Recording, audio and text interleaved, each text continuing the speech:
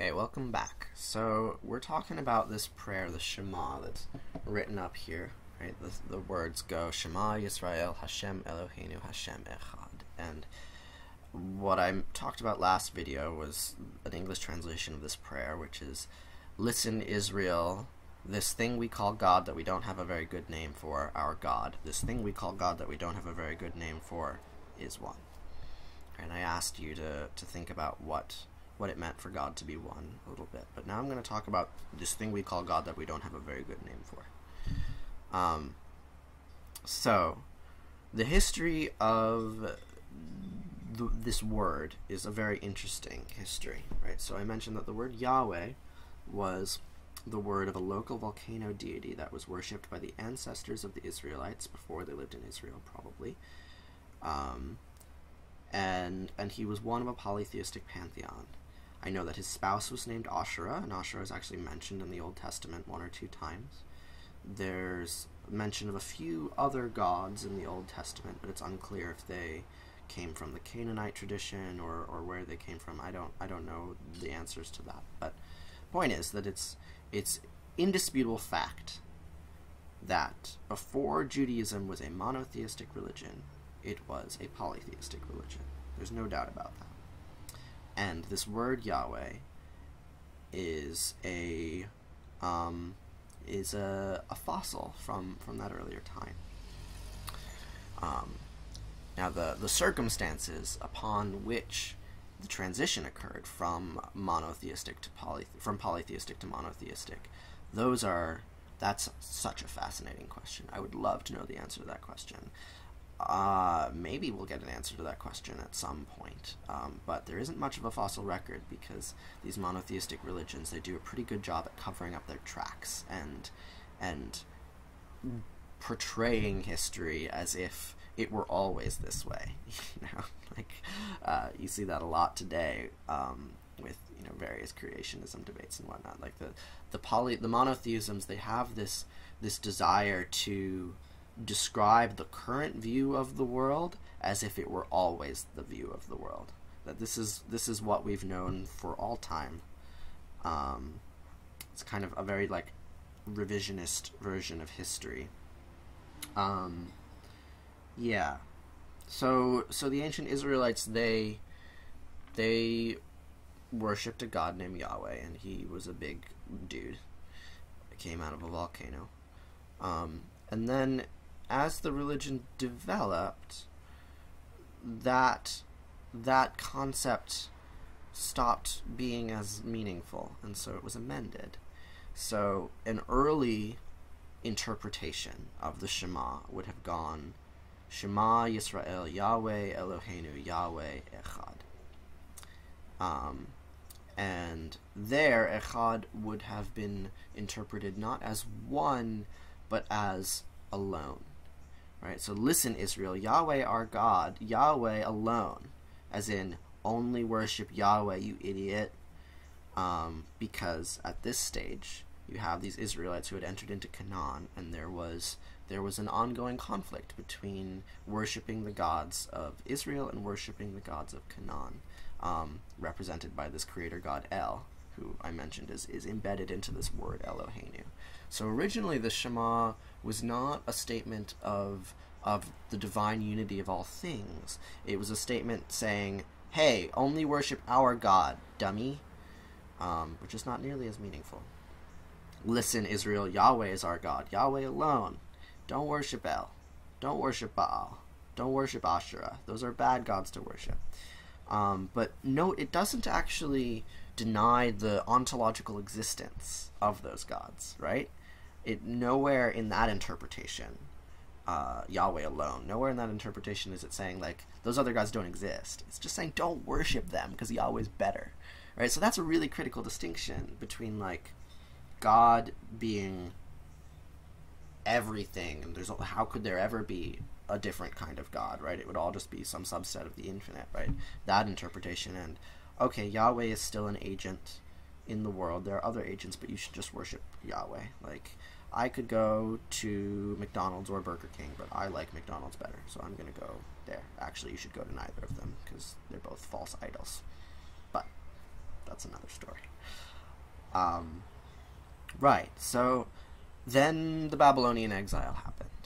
Right, so the empire of Babylon came in and conquered Israel, and then they were exiled, and then the Assyrian Empire conquered the Babylonian Empire and decided it would be politically expedient to let the Jews return to Israel and rebuild the temple so that they could have a nice ally, and politics and blah blah blah. And politics gets wedded to history in the Jewish tradition in this like really intense way, or like divinity gets wedded to history in this really intense way. And then that's why there's all of this intense push towards a revisionist history where you don't recognize your roots, because I don't know how to think about history and time. That's kind of why I'm doing this channel, is repeating the same thing over and over again so I understand what time is. But anyway, so the Babylonian exile happened, and then 70 years later the Jews were allowed to return. And when they returned, the definition of God changed a lot, because there had been all of these prophets for the last 100 years or so who were saying really apocalyptic things about Israel being conquered and all of the Israelites being sinners, and all of this, you know, like terror, doom and gloom, like your religion's wrong, you're interpreting it poorly, God is going to punish you. And then all of a sudden this big historical event happens, and like they get ousted from their homeland, and the prophets were like, we told you so, like obviously you weren't worshiping Yahweh properly because that's why the Babylonians came. Like it's not that, like, you know, there were complex geopolitical forces and economic activities going on that made it politically expedient for the Babylonians to take over Israel. No, it was divine will did it. And now you need to amend your religion because clearly God wants you to.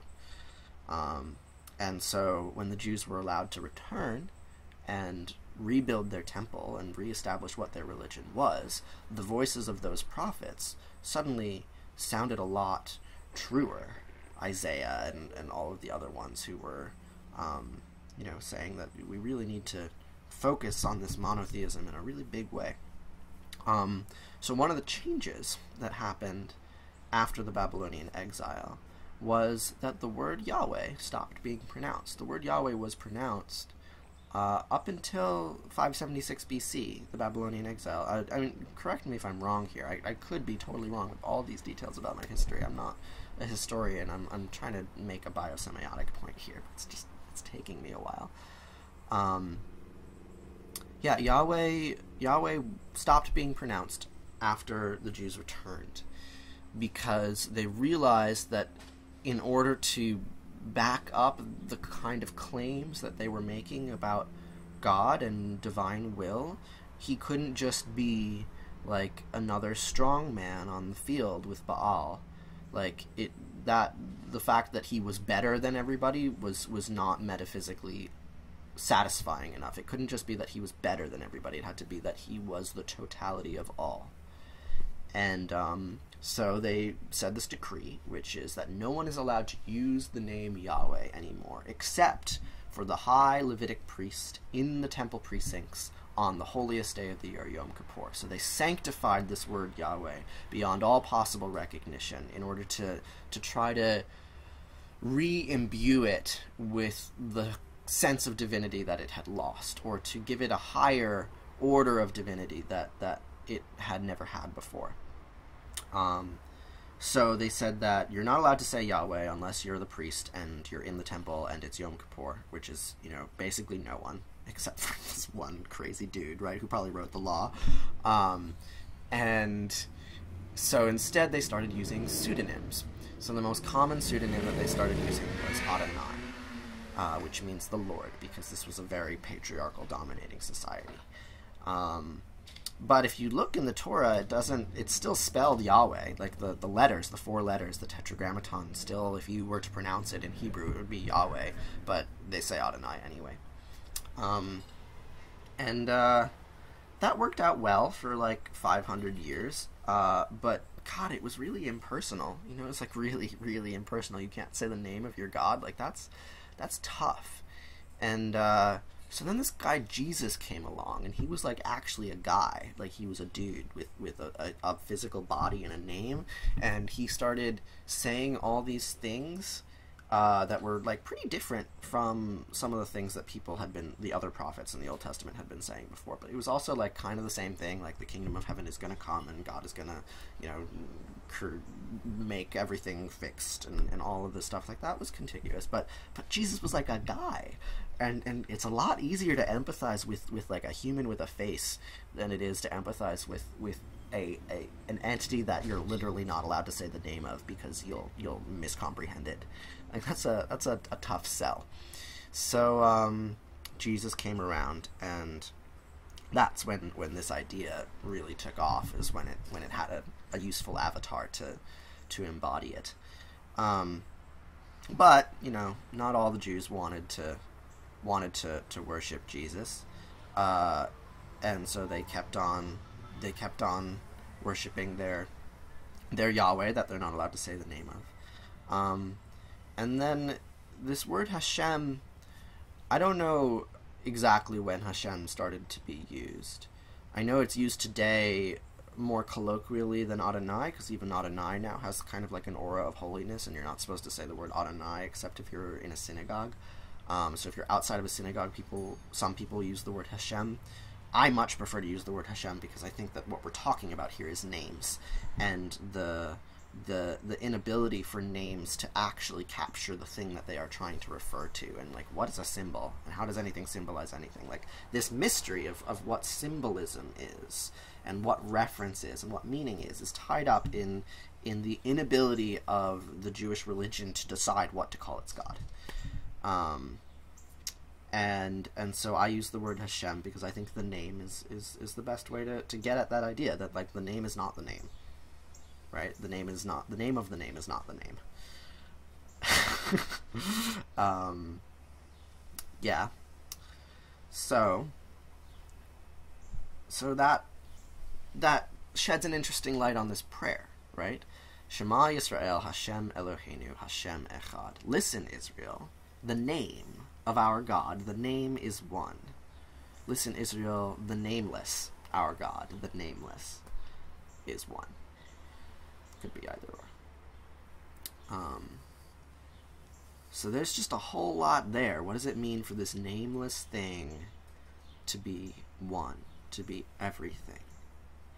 And this is the question, right? I ended the last video on this question. What does it mean for God to be one? I'm going to end this video on this question. What does it mean for God to be one? I don't have an answer to that question. I don't think that's an answerable question. I think that that's a question of religious experience. I don't think it can be answered in words. I just said it. God is one. That's what it means. To experience it is something different, and there's not much I can say about it. I mean, I'm saying a lot of things. I've made a whole YouTube channel dedicated to this concept that God is one. Infinity every day. But I can't explain it.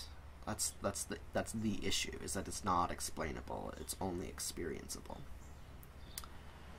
So we're going to end there, because there's nothing more for me to say about it. God is one.